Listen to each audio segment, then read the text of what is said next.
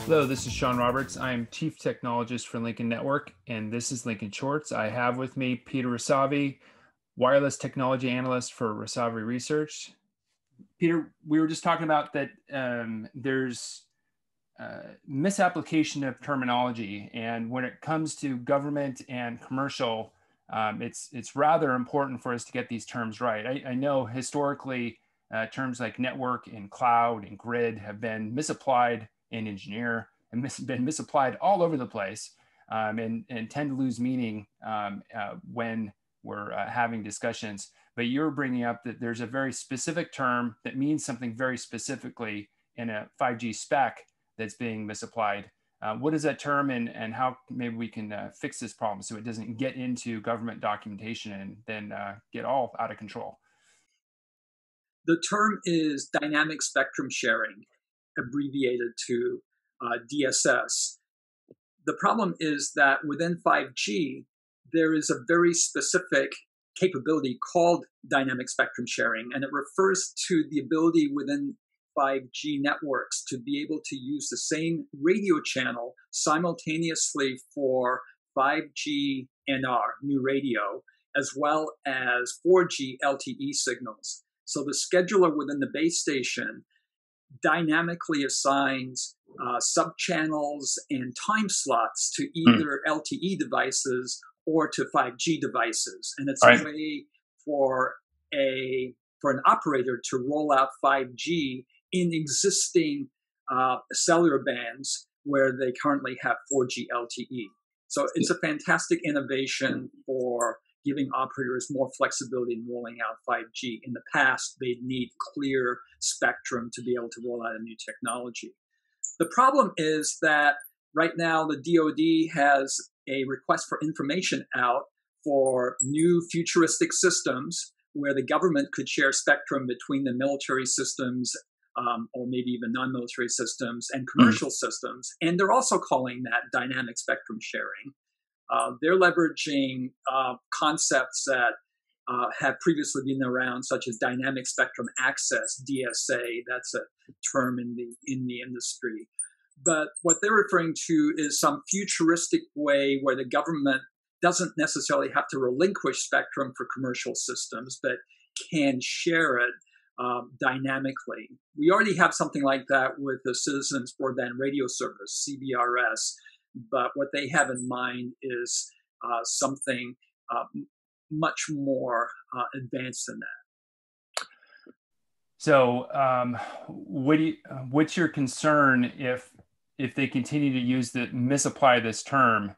Will it cause problems going forward when we're having debates possibly in Congress about, or in regulatory bodies, that this term will be misapplied, dynamic spectrum sharing, rather than using DSA?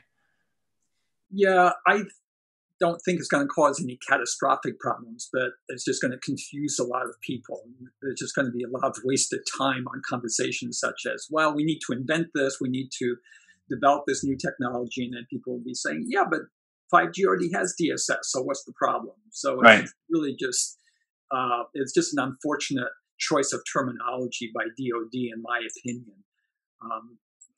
At least said DSA, which is the term that was around for a lot longer before DSS came along. Does this maybe expose a lack of understanding of 5G or the 5G spec by the people that are actually writing and trying to request information? I don't really have any insights to that. I know that, for example, a Defense Innovation Board has that is involved in these kinds of thought experiments and the RFI and so forth. You know, they have a lot of clever people, so I don't know why they happen to pick that term. Maybe they weren't aware of the particular 5G capability that I was just referring to. Okay. Well, good enough. Do we have any new information as far as the applications that were received or next steps from that RFI? The deadline for the RFI has passed, so November 3rd, I believe it was.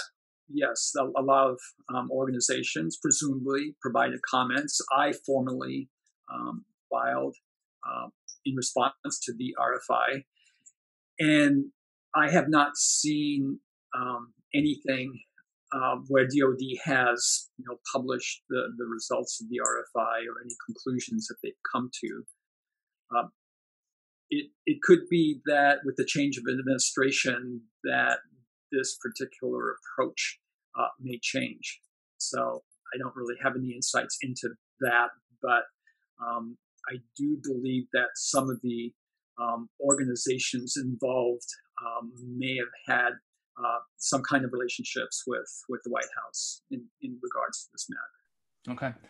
One thing I did notice that was published in November, I don't have the exact date in front of me, but it was a note put out, I believe, by the NTIA stating that they didn't believe that this RFI should impact the proposed or the scheduled auction of spectrum. No, as far as I understand, this is not an official note. This is just an offhand comment that has been published. But are you aware of that comment at all?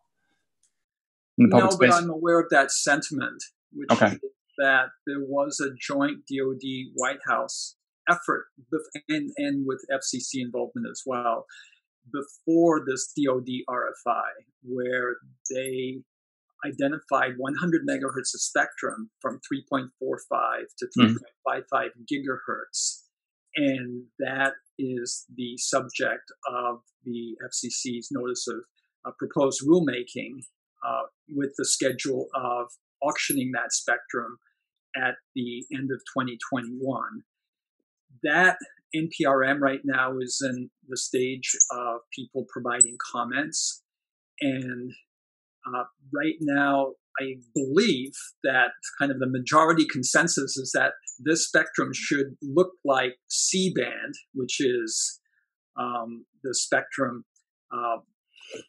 at the top of 3 gigahertz, the 280 megahertz of spectrum, which is planned for auction.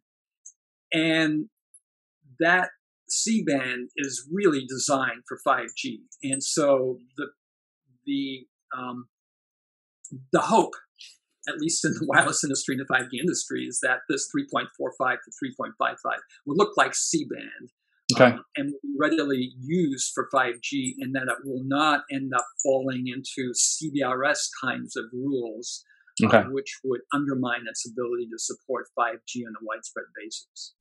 Understood. One last, to plumb this a little bit further,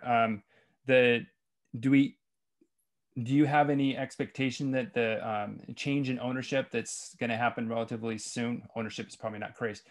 Leadership is the correct phrase. Of EdgetPi stepping down, new administration coming in, and assume they were going to, propose their own FCC leadership and team anyway.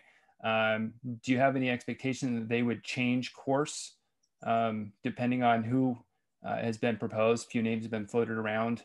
That they would interfere or slow down or do something to impact the proposed auction? I don't believe so. I think there's fairly broad bipartisan support for unencumbered spectrum for 5G. Okay. The unlicensed crowd got a massive amount of spectrum at 6 gigahertz recently, so they should be satisfied for the moment. All right. And with CBRS, we have a large chunk of spectrum that is, some people call the innovation band because it's available to entities who previously didn't have access to spectrum, such as enterprises. So we've provided spectrum for that, and we're short on spectrum for 5G. So the logical thing is to make this available for 5G in as smooth a fashion as possible. Awesome. Well, that's good news. Stability always helps ventures move forward, whether they're nonprofit, commercial, or government backed. And I guess in this way, this is possibly all three. Or at least dependent on all three. Well, thank you for your insight, sir. This has been Lincoln Shorts.